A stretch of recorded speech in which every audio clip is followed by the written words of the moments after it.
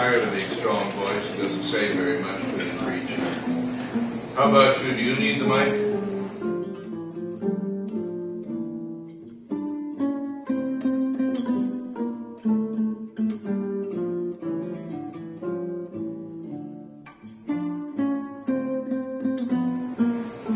Third conclusion, there is a point of no return, and we're probably going to blow right through it. The point of no return is 2 degrees hotter than in Celsius, of course. 2 degrees Celsius hotter than it was at the beginning of the Industrial Revolution 200 years ago. We're about 2/3 of the way, not in current temperature, but in emissions already in the atmosphere that will cause temperature rise. We're already about 2/3 of the way to 2 degrees.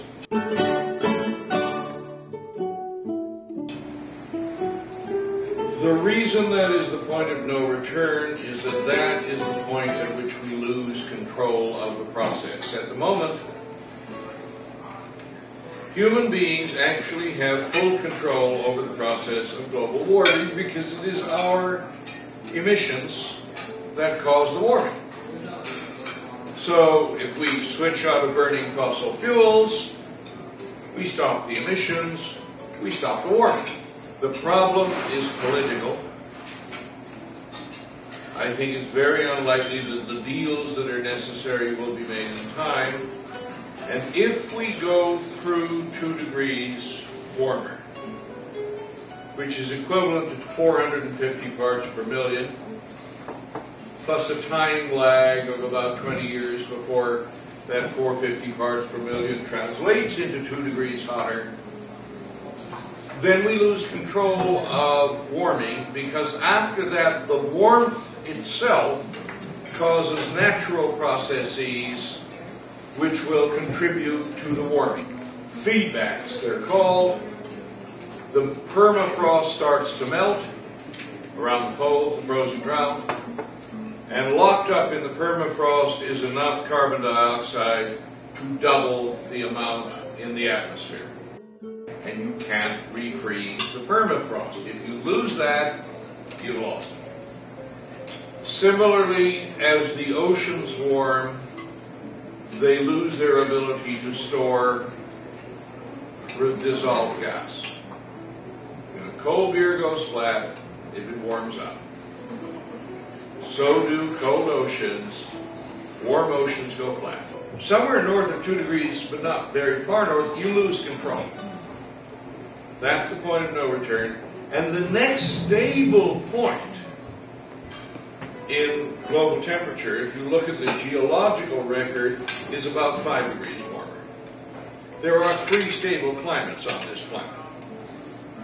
The one we're in now, the one about 5 degrees colder, which is what we have in the ice ages, and the one 5 degrees warmer, which we have not actually seen for about 52 million years. But it is a stable climate, and it leaves 9/10 of the planet desert. I mean, we're not in the business of saving the planet. That's just rhetoric. The planet will be fine. It's been all of these places before. It'll be there again.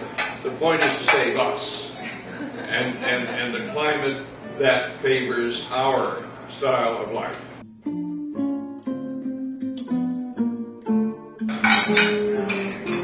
The core problem with the politics is that a small group of rich countries are responsible for almost all of the carbon dioxide that's up there now. We have raised the amount of carbon dioxide in the atmosphere from 280 parts per million 2 centuries ago, stable for 10,000 years previously, to 385 or 387 this year. We're about 20 years away from the point of no return. So you have to move fast, and the whole world has to cooperate, because if anybody undertakes the huge job of moving out of fossil fuels while other countries don't, the penalty you pay in additional costs makes you totally uncompetitive economically. Now that the Chinese and the Brazilians and the Indians and the South Africans and the Turks and the Mexicans are industrializing, and they are growing their economies very fast, and they're getting their window air conditioners and their flat screen TVs and their cars, it's their turn. Their emissions will rapidly push us beyond the point of no return, because the Europeans and their outliers brought us so close to the point of no return already. So you can't go to them and say we're all going to take equal cuts. They know it was us who did this. We didn't mean any harm by it. We didn't know it was causing any problem, but we did it. And we are rich as a result of doing it, and they're poor. And they want to get rich, and we've left them no room in terms of emissions. So the deal that has to be made is very lopsided. It's a deal where the rich countries take very deep cuts up front. We still produce more than half the world's emissions. So if we can cut very deeply, we'll make a difference. Well, I'm talking about, 50% cuts in 20 years, 100% cuts in 40, 35 if you can manage it.